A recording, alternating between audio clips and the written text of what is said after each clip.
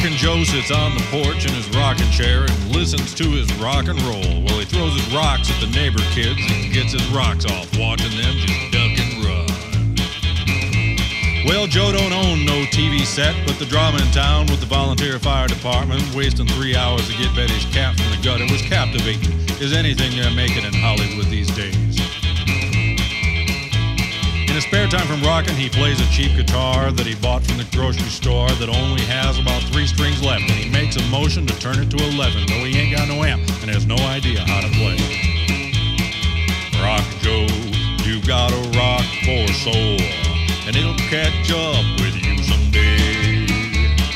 Rockin' Joe, you're always rocking the boat, don't care what anybody has to say.